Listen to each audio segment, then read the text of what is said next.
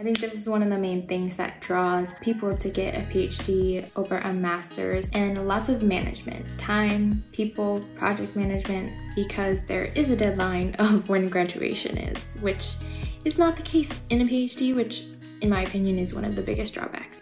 Now here's a bonus tip to help you decide which one might be right for you. Are you confused about what a PhD is? How about a master's degree? What's the difference between the two? And what does grad school even mean? Today I hope to help clear up any confusion about what a PhD is, specifically in biology, and how that is different from a master's degree, for anyone who's curious or for any students who want to know their options. Before we get into the video, please subscribe to the channel to see more videos on these topics and turn on the notification bell so that you get notified whenever I have a new post. And if you're interested in more bonus content I have coming in the future, check out the Kikkimon mailing list linked below. Most people I come across don't really know what a PhD is. I mean, I didn't even really know until well into college, so I usually leave that part out when I tell people what I do. Otherwise, it goes something like this. Oh, you're in grad school? Yep, biology PhD student getting my doctorate. So you're gonna be a doctor. Nice, I can come to you to fix my back pains. Yeah, not exactly like that. One of the problems is that it's not really well known or explained to students that they can actually have a career as a scientist like they see in the movies, like Jurassic Park or Spider-Man. According to US Census data, only 1.2% of people in the US have a PhD, and 21% of adults have a master's. Also, diverse representation of scientists in the media and in real life, especially in leadership positions, is lacking. According to a 2019 education report by OECD, if we look globally, the percent of men with a doctorate is usually higher than that of women. This trend is also true across multiple fields of study, not just STEM. Even more so, the racial and ethnic groups that are receiving masters and PhDs have consistently been disproportionate, with people of color receiving much fewer, which is due to many reasons, but hopefully by making this information more accessible, it can help at least a little.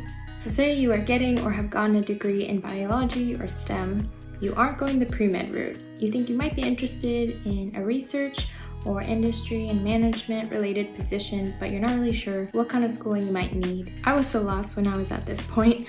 I didn't even know what a PhD was or what options I had that were not medical school. I attended a workshop to explain this exact topic and eventually led to where I am today. So I really hope to help change those numbers and provide all the information necessary for others who may want to take this path and keep expanding what a STEM scientist can look like.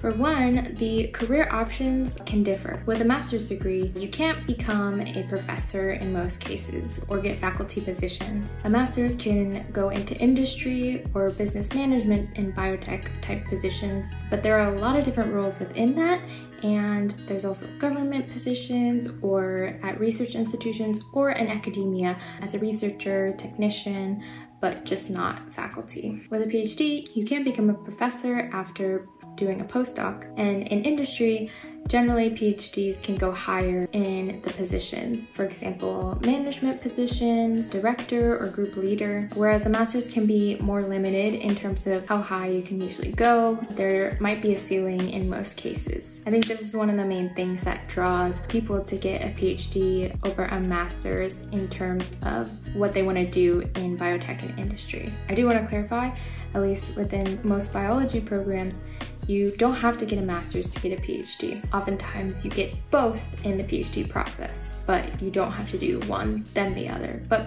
some people do. Also, there are many transferable skills with a PhD because you learn to drive a project on your own, involving decision-making, communication, delegating, critical thinking and analysis, and lots of management, time, people, project management. Number two is a big difference in the length of the program. Master's programs are usually 2 years, maybe 1 to 3 years, but on average 2, whereas PhD programs are much longer.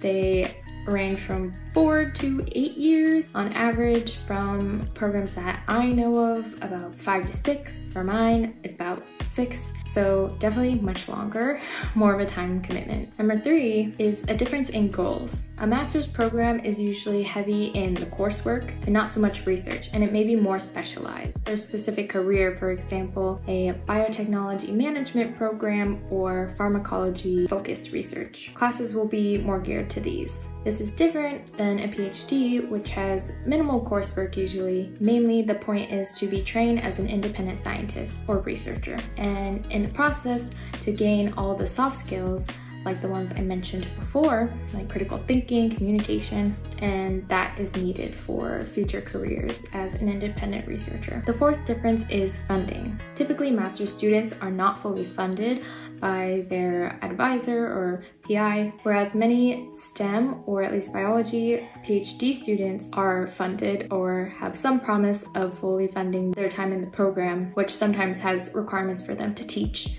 or apply for grants. The next point, which is related, is TAing. Master's students tend to have more TA duties to help cover their costs because of the lack of guarantee of funding. This is not necessarily the case with PhDs. Not all PhD students have to TA. There's different requirements, usually depending on the department, the program, or the advisor. The 6th difference is rotations. In many PhD programs in biology, grad students do rotations in the first year. This is when you try out different labs to work in, and then you decide on one to stay in for the rest of your time in the program. But usually, students directly enter a lab with a master's program, and there are exceptions to both cases, but rotations will definitely mostly be found for doctorate programs. The 7th difference is the expectations of a master's student versus a PhD student. Because of the length of the PhD program, a larger research project is expected, obviously, and more independence is expected to be developed. In a way, there's more responsibility and higher expectations for a PhD. Also, you're more of an investment, as the PI is paying a lot for you to be there, and therefore in a lot of cases is investing more time and energy into you. A master's student may have a more defined, smaller, predetermined project or part of a project. This might mean less flexibility or exploration within a research project, but may mean a higher chance of publishing in a more timely manner because there is a deadline of when graduation is, which is not the case in a PhD, which in my opinion is one of the biggest drawbacks. Now here's a bonus tip to help you decide which one might be right for you. Ask yourself, do I love or hate research, or where do I fall between the two? What about lab work? And I know this will depend on the setting, but these are not for everyone. PhDs are much more research intensive, where you have to live with the ups and downs of doing novel research and failing all the time, but you still have to keep going. Whereas masters, you don't spend as much time doing research in many cases, and it's much less focus on that aspect and can be more about the experience than developing the analytical, critical thinking skills needed for driving a new research project. Overall, both have pros and cons. It just depends what you want in terms of future goals and what will make you happy in life, whether that's long-term or short-term. A PhD is a longer, intensive, and difficult investment for more career opportunities. Masters has more structure, for example, a definite timeline, and there is an end in sight, and is more career skill oriented, but can run into a ceiling of growth in industry positions, but you can still be very happy. Lacking role models or anyone around me who took this path made it hard and at times very discouraging to navigate. So please share this with anyone you think might find this helpful, because I would have killed for this information earlier on in my undergraduate time. Please like this video and say hi in the comments. Let me know if this was helpful or interesting, or if you learned anything new. If you have any other questions, don't forget to subscribe and check out my mailing list if you're interested, and stay tuned for more. Bye! That was horrible. Oh, email my email, what's it called? My mailing